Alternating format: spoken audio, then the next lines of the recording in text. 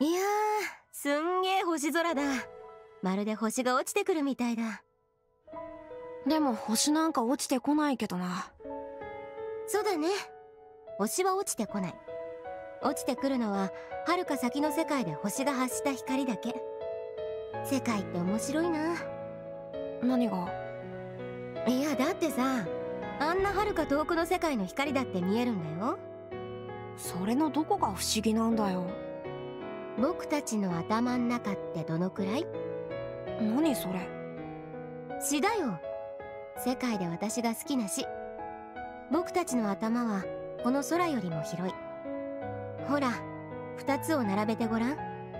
僕たちの頭は空をやすやすと入れてしまう。そしてあなたまでをも。僕たちの頭は海よりも深い。ほら、2つの青と青を重ねてごらん。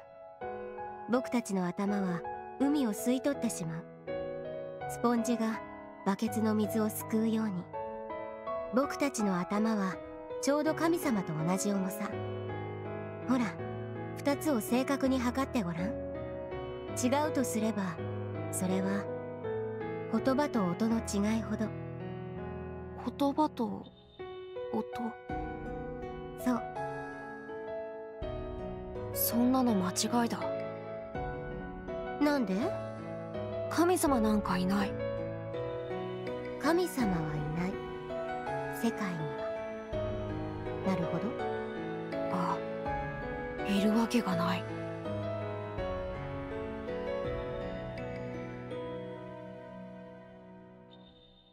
神様って人はさ。人じゃないし。じゃあ神様ってさ、いたとしても無能で無力などうしようもないやつだ。何もしないどうしようもないやつ？あ、でもさ、それ私も思ったことあるよ。神様が1週間で世界作った言うじゃん。そんなのデタラメだよ。だってさ、もし神様が世界を作ったようなやつなら絶対こう言ってるぜ。こんなものは私が作るものではなかった。それか、まだできてないんだよ。ああ、そう思う。地上にどれだけ悲しい目に遭ってるやつがいても無視するような最低野郎だ。もし神様が人みたいなもんならそんなこと言われても仕方ないよね。確かに最低なやつだ。万能なくせに何にもしないんだからな。でもさ、友実はこんな話聞いたことある？話？うん、砂浜の足跡。なんだそれ。神は我々と共に歩む。だから死後自分が歩いた道を見ると必ず寄り添う足跡がもう一つ見つかる。人生は寄り添う力で支えられてる。でもさ、一番辛い時、悲しい時に足跡は一つになってるんだってさ。一番辛い時にそばにいないのかよ。でもそれが神様ってやつだよな。違うよ。その時神は立ち止まって動けない人の足そのものになってくれるんだってさ。自分の足そのもの？そう。立ち止まっていると思えた道も必ず先に進んでいる。まるで葉崎ちゃんが登れないと思ったあの坂道みたいに。人は先に進む。その歩みを止めることはない。たった一つの思いを心に刻み込まれて。たった一つの思いを刻み込まれる？そう。命令にした刻印。すべての人、いやすべての生命がその刻印に命じられて生きている。すべての生命を命じる刻印。そうね。その刻印にはただこう刻まれている。幸福に生きよ。猫よ、犬よ、シマウマよ、虎さんよ、セミさんよ、そして人よ。等しく幸福に生きよ。なんだそれ。幸福を願わない生き物はいない。すべての生き物が自らの幸福を願う。そう命じられてるから。それって命令なのか。さあね。ただ実際そうでしょ。人もまた、いや、人は動物なんかと比べ物にならないぐらいに幸福に生きようとし、そして絶望する。なんでそうなるの。幸福はそれを望まなければ絶望なんてない。あれだよ、動物が絶望しないと同じだな。でも動物も幸福に生きようとするだろう。そうだよ。ならなんで動物は絶望しないんだよ。そんなの当たり前じゃん。動物は幸福に生きてるからだよ。なんだよそれ。幸福じゃない動物だっているだろ。いないよ。動物はいつだって幸福なんだよ。死ぬその瞬間まで全ての生き物は等しく永遠に幸福だ。なんでだよ。なんでだろうね。もうわからないのかよ。そんなことないよ。答えは簡単だよ。死を知らない。動物は永遠の層を生きている。だから幸福に生きようとする動物はいつだって幸福なんだよ。動物って死を知らないのか。当たり前じゃない？なんで？だってさ、本当は誰も死なんて知らないんだからさ。誰も？そう、誰も死なんて知らない。死を体験した人なんかいないんだからさ。死は想像。いつまでたっても行き着くことのできない。人は死を知らずにもかかわらず、人は死を知り、そしてそれがゆえに幸福の中で溺れることを覚えた。絶望とは幸福の中で溺れることができる人にだけ与えられた特権だな。特権ってどう考えても悪いもんじゃん。そうだね。でもだからこそ人は言葉を手に入れた。空を美しいと感じた。良き世界になれと祈るようになった。言葉と美しさと祈り、3つの力とともに素晴らしい日々を手にした。人よ、幸福たれ。幸福に溺れることなく、この世界に絶望することなく、ただ幸福に生きよみたいな。ただ幸福に生きようか。いや、少しかっこつけすぎか。でもすごいな。何が？いや、改めて空見るとさ、やっぱり星空はすげえなーってね。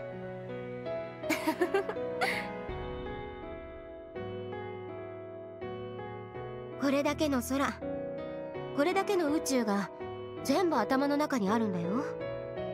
すごいすごい。全部頭の中に。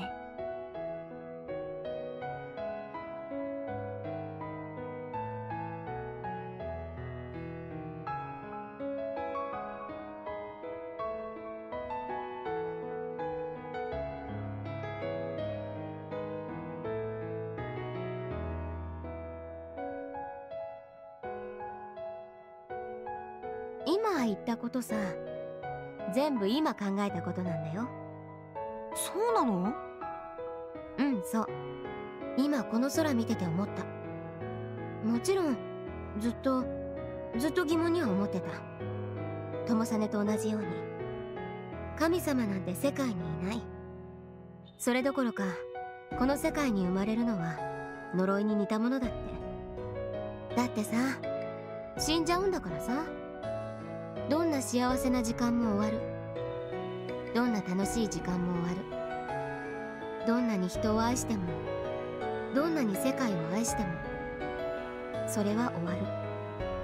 死という名の終止符を打たれて。だからこの世界に生まれ落ちるってことは呪いに似たものだと思ってた。だって幸福は終わりを告げてしまうのだから。それが原因なのかさ。何度か同じような夢見てたんだよ。同じような夢？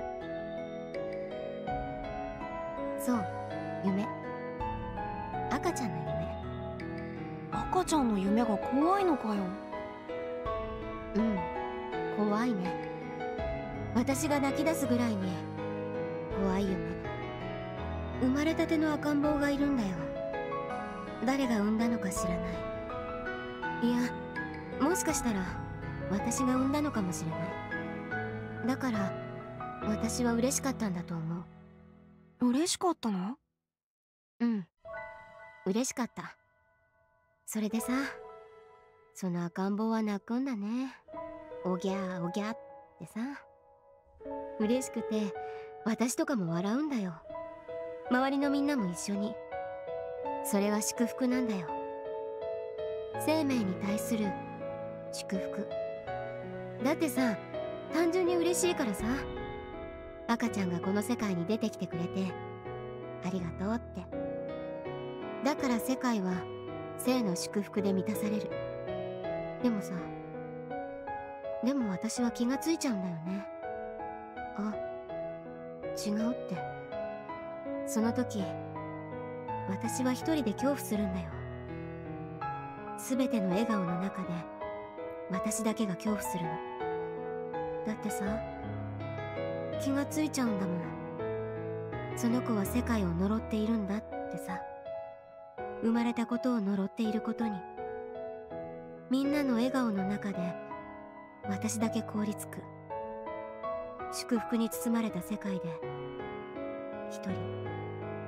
その時私は思うんだ。その赤ん坊の泣き声を止めなきゃいけないって。